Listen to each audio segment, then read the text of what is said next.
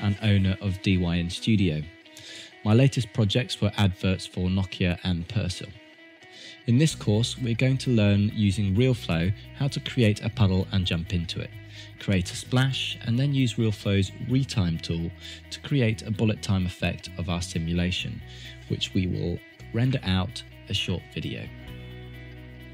Some of the key things you will take away from watching this course will be how to animate a scene ready for simulation using 3D Studio Max, running simulations in RealFlow using the Hybrido solver, how to manage RealFlow settings to get the look we want, how to use the retime tool, and then bring in our retime simulation into 3D Studio Max and render a short video.